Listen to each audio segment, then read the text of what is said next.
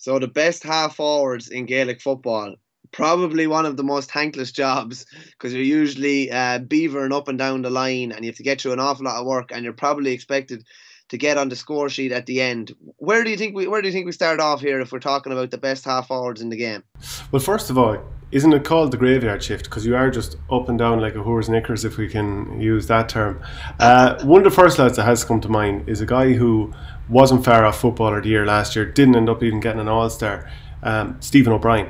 Just that pace, the ability to carry the ball, run at you, change direction. He has scores in him. He's in the prime of his career. I think he'd definitely have to be up there. But I have to say, Ruairi Deane has really impressed me in the last couple of years. Really, his ball carrying ability, the size of him, can hold lads off. He's after adding a few scores as well. So those two lads, if we can start off with Munster, they definitely jump out at me.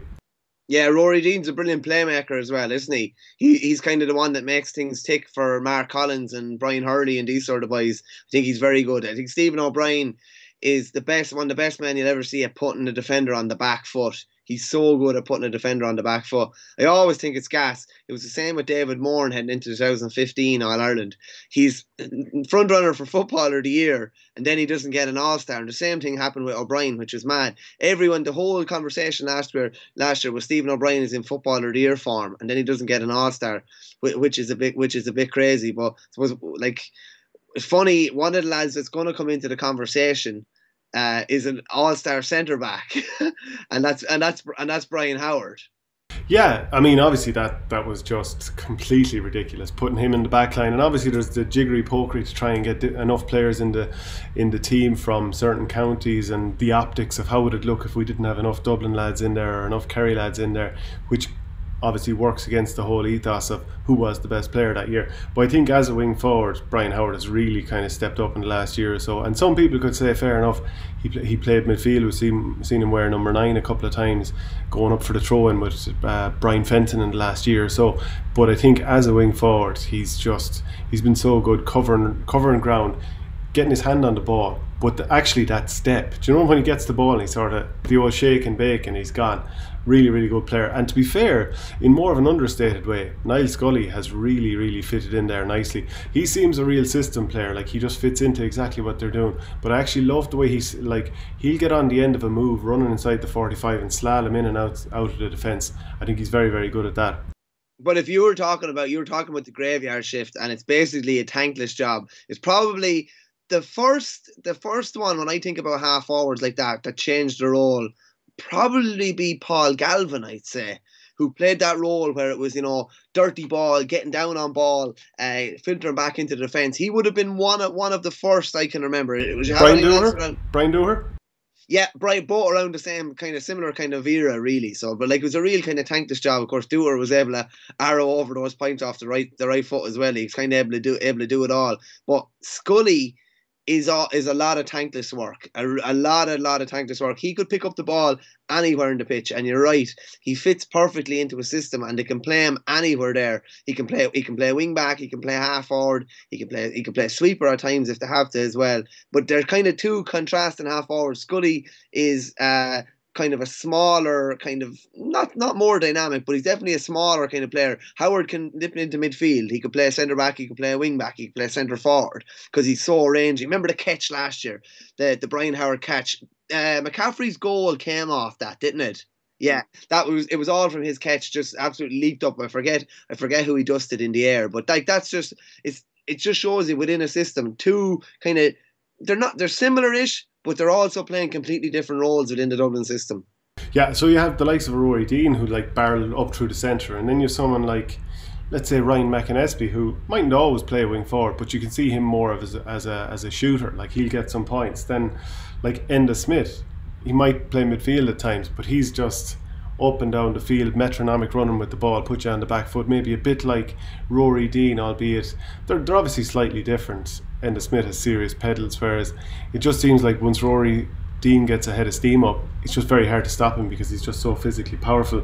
Then Ray Canellan, assuming he hits the ground running with Westmeath whenever the season gets going, he's another dynamic runner. And that brings to mind Eamon Brannigan of Galway, who I think might have even started wing back. Maybe you were at one of their games this year and he might have been wing back. I think he's got great potential.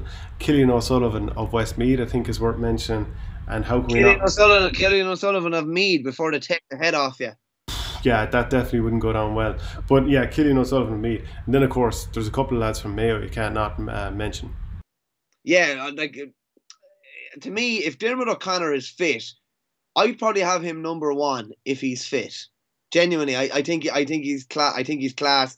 I'll never forget that day, the Newbridge or Nowhere game. He was absolutely defiant that day. He obviously won young footballer of the year as well, but he's been riddled enough with injuries already. He's obviously took the captaincy off his brother Killian, and he was struggling last year. I think the All Ireland semi final last year was the first game he played in about 2 or 3 months, I think. Yeah, he broke his wrist. He actually got the captaincy taken off him for 2020. That was given to Aidan O'Shea instead. But yeah, when he's on form, he's absolutely brilliant.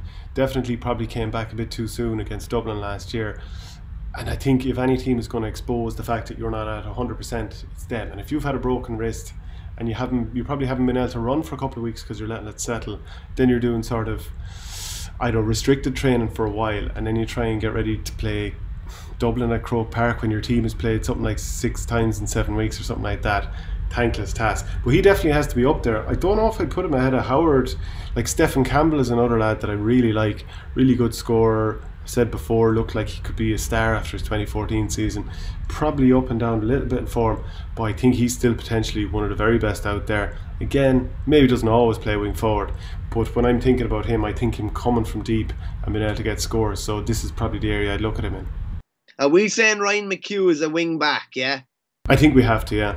Yeah, okay. No, that's fair enough, because he's obviously played half forward at different stages and is often on the end of moves, but he's probably starting a bit further back the pitch now as well. One lad I would like to mention, a lot of time it is kind of thankless work as well, is Ryan McAnespy from Monaghan. Like a lot of other lads would get the limelight, the Hugheses and Conor McManus and these guys, and even like Carl O'Connell bombing forward, but Ryan McAnespy does an unbelievable amount of work. I remember him kicked 4 points against Galway in a Super 8s game in Salt Hill 2 years ago. He was man of the match. He was absolutely brilliant.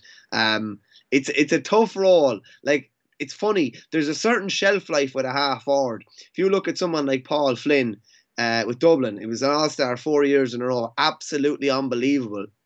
But if you pick up an injury, we'll say just like Diarmuid O'Connor, and you lose your mobility at all, it's almost like you can't play there anymore.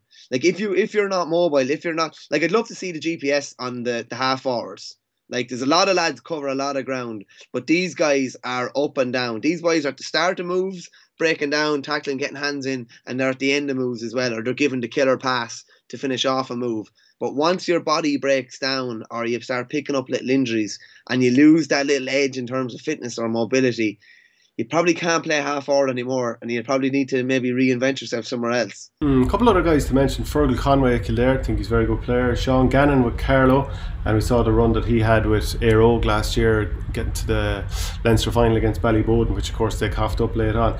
Peter Hart's an interesting one. You can see him playing inside, and he did a nice bit this year so far. What stood out was the game against Dublin in the horrendous conditions up in Omagh. Do you see him as a wing forward? Because the knock against him would be when he's tried to play out the field against the likes of Dublin, and John Small has been able to shut him down. Yeah, it's funny. Yeah, he's been shut down in a couple of big games when he was kind of needed, hasn't he? He's kind of moved. He played wing back a good bit. He's been floating around, as you said. He played inside as well. If it was to nail him down to a position, it probably would be left half forward. That's probably where you would see him most. But like, I think what puts him out of probably the top 3-4 conversation has been just the performances in big games. Like, invariably in those big games, particularly against the Dubs, like he's never really been more than a 6 out of 10 in recent years, from my memory. He's been able to shut him down. John Small has been the one kind of dominating him rather than the other way around, and he cuts a frustrated figure. He's a brilliant footballer though. Like, he's one of these footballers, to say, if you give him space, he'll play. If you give him any space, he'd kill you. Like, he'd kill you with his left foot, because he's an absolutely sweet footballer. But I just think he's just off maybe a couple of other lads there in this kind of conversation.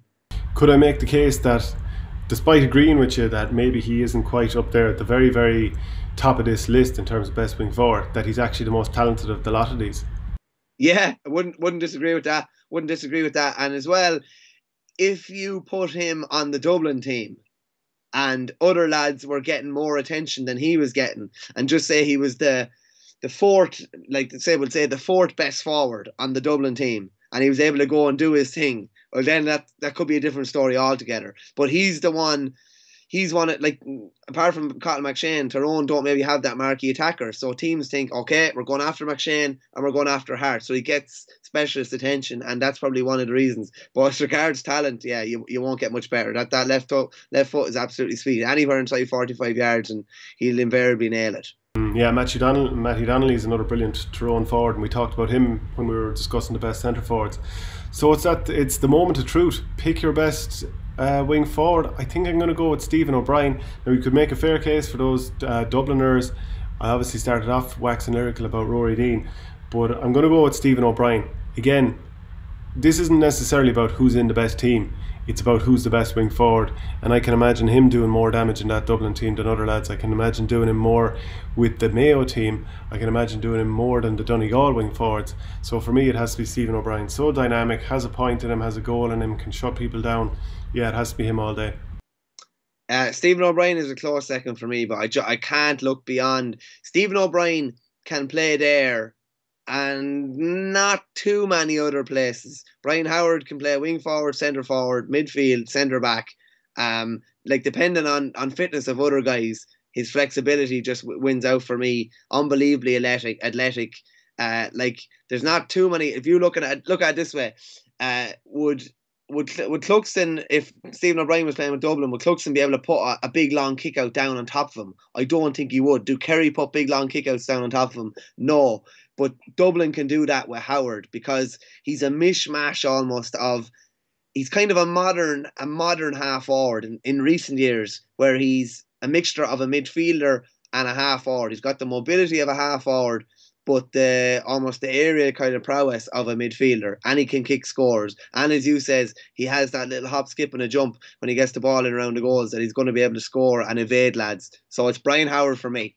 But I don't think that flexibility and versatility should actually affect the best wing forward conversation. I absolutely accept your point that he could play other positions in a way that Stephen O'Brien couldn't. But as a wing forward, someone who can cover the ground, someone who can put attacks on the back foot, someone who can score themselves both goals and points, I think for that reason it's Stephen O'Brien. Because brilliant and all as Howard is, I don't think he's got the wing forward qualities to the same level as Stephen O'Brien. Okay, I disagree. I'm making other points to show why I've selected him. But if you want to put half forward against half forward, Brian Howard would be edging it for me. Definitely would be edging it for me. All right, well, people, get your opinions in. If you do agree with us or otherwise, let us know.